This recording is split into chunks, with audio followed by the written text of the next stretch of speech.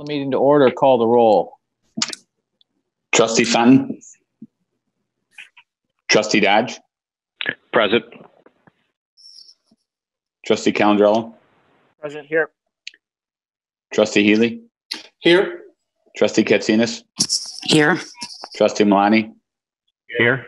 Mayor Pico. Here. Please rise for the pledge.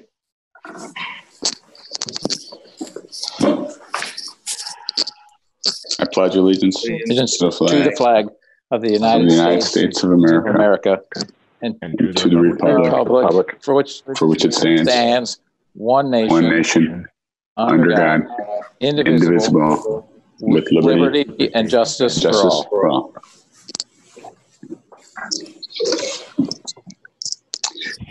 Approval of March 16th, 2020 Committee to Whole minutes.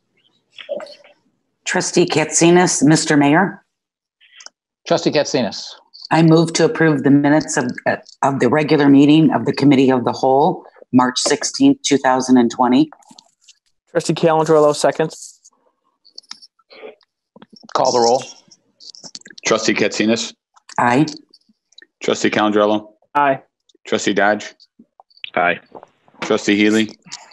Aye. Trustee Milani. Aye. Mayor Pico. Aye.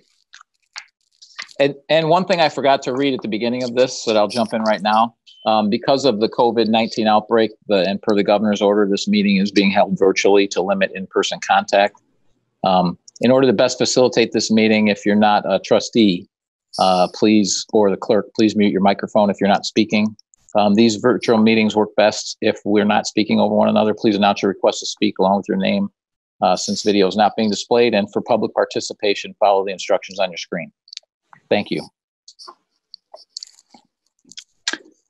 Trustee initiative, short-term response aid as a result of COVID-19 outbreak.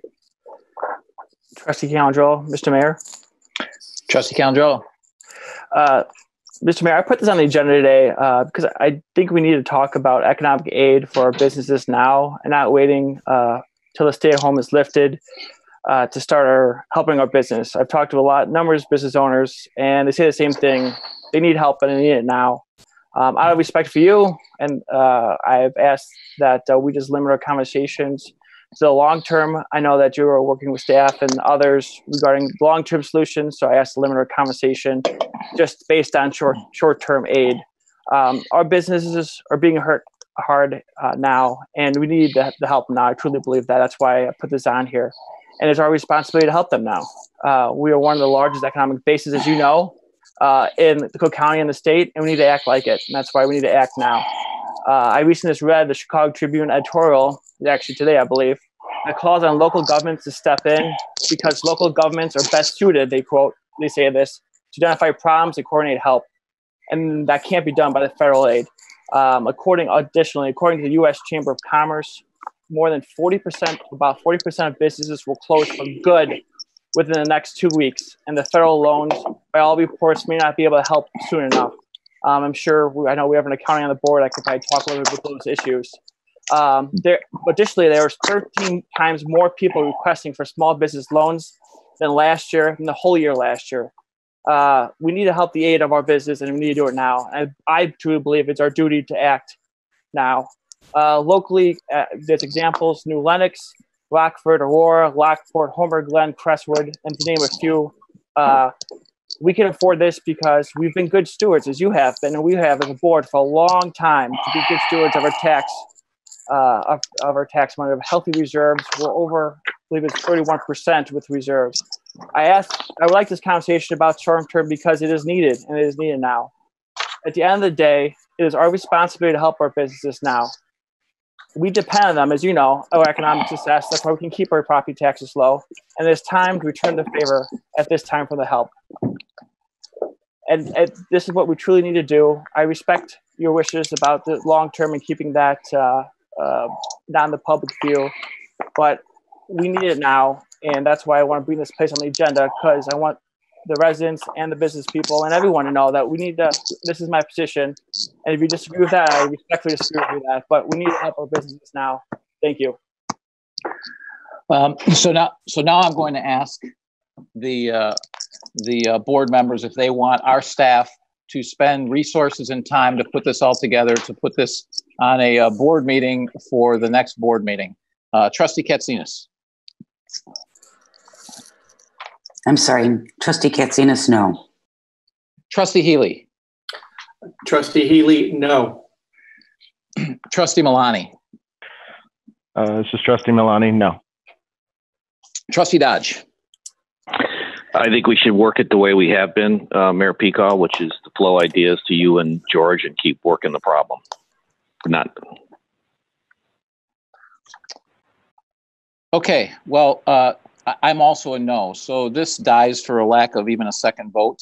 I want to take the opportunity for everyone to explain what happened here. When this isn't seconded or discussed, the other board members are really making a statement to their fellow trustee that this really shouldn't have been on the agenda. I'm going to be a bit more blunt than that. One trustee with no support forced us to have this meeting where there's no other business. This is an attempt by one person to grandstand and play political games during a crisis. This is unacceptable. Everyone else on this board has been working as a team, without worrying about seeking any accolades. Every other trustee has been forwarding ideas to George and me regularly. So have our Economic Development Advisory Board members. Everyone has had good ideas and some that weren't workable. But the fact is they're giving us ideas. Trustee Katsinas is also volunteering on her own and under the radar to give back. Trustee Dodge had the idea to make the line of credit even larger than what George proposed to ensure that we had the cash flow we needed. Trustee Healy has been helping his clients with SBA loans from the CARES Act and had the idea to organize a group of volunteers to help small businesses apply for these loans. Trustee Fenton has been in regular contact in spite of some recent health issues that she's dealing with. Trustee Milani is an ESDA volunteer and has been giving his time in Orland Park and other towns during this crisis and pitched in with me over at the food pantry. My point is none of these trustees have sought any credit or airtime for these actions. On the other hand, one trustee contributed his first idea since the crisis began on Wednesday of this last week, but demanded that we discuss it in public because he wanted to grandstand and get credit. The federal government is providing significant resources through the CARES Act.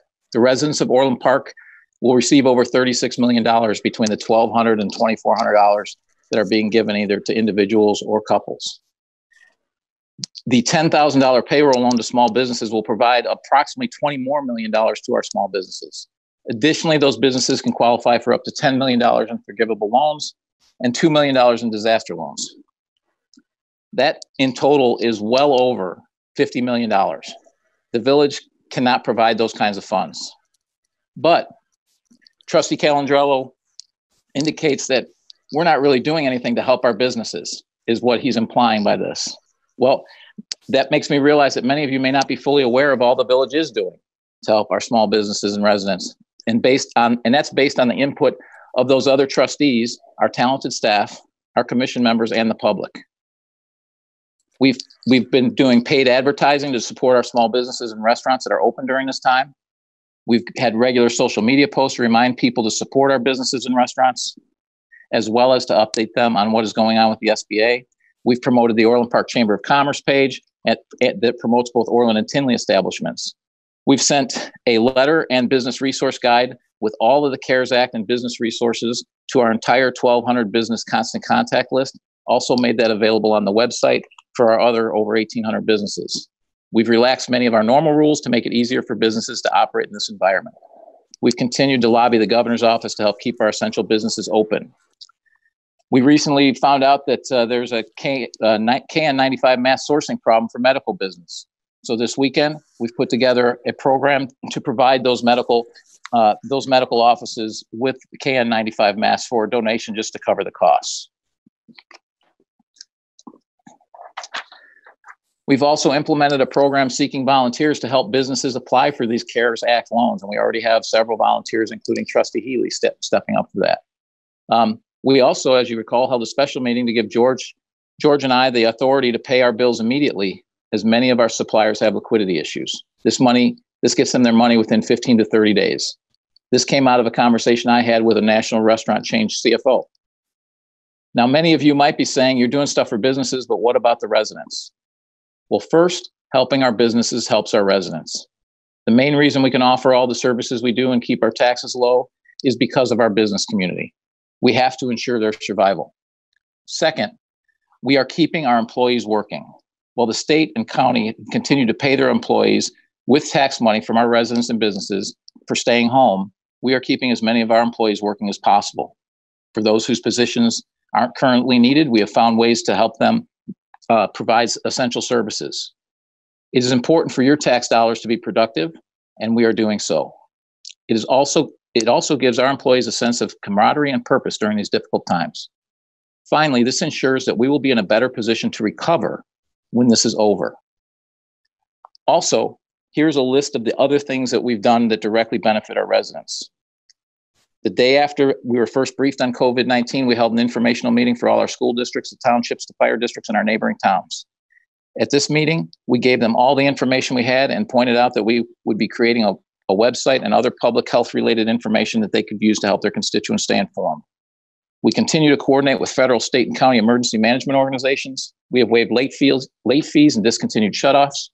We immediately enacted our disaster planning and started coordination with the Fire Protection District, Cook County Department of Health, and includes a pharmaceutical distribution plan if it ever becomes needed. We created a website that is a single point of information for residents, businesses, and resources like the CDC and the WHO. We have regularly created and disseminated videos to keep our residents informed and apprised of the latest COVID-19 information. Those have included me, our police chief, our fire chief, and professional health experts. We have sent out code red emails and phone calls to keep our residents informed. We have continued, as I said, to lobby the state and county to ensure that we stay informed and our residents have the resources they need to stay healthy. The bottom line is we don't know what's going to happen with state and federal money. Federal money is going to the state and to the county, and we don't know if we'll ever see it. We have to preserve our resources because we don't know how deep this hole is. With all of this that's happened, we've remained transparent. As key information has become available, we've shared it. We have also been working on a long-term recovery plan as this event, like I said, could last a long time. The Village of Orland Park cannot throw away our resources on programs that have little to no impact. The federal government is distributing local relief funds through the state and county, as I said, and it is important not to squander the few resources we have for little impact on the short term. We need to have those funds available for the recovery that will follow when things open back up. I am hopeful that going forward, that all of the trustees will work together as a team and continue to provide ideas. To date, it's only been 5 of them. With that, I will entertain a motion to adjourn. Trustee Calandrello.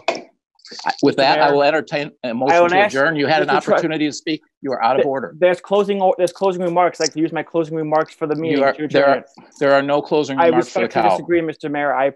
You can have closing remarks at the board meeting. I respectfully disagree. I will appeal the Mr. Mayor. You called me out, and about this issue. I prefer to end this issue here and not to go to the board meeting. I rather prefer to end this discussion now so we have a productive board meeting. Trustee Calandrello, you are out of order. Thank you, Mr. Mayor. I entertain a motion to adjourn. So moved. Second. I request a roll call vote. Call the roll. Who was that who seconded it? Trustee Healy. Call the roll. Trustee Gatsinas? Aye. Trustee Healy? Aye. Trustee Dodge? Aye. Trustee Calandrello? No. Trustee Milani? Aye. Mayor Pico? Aye. The motion is the committee of the whole is adjourned.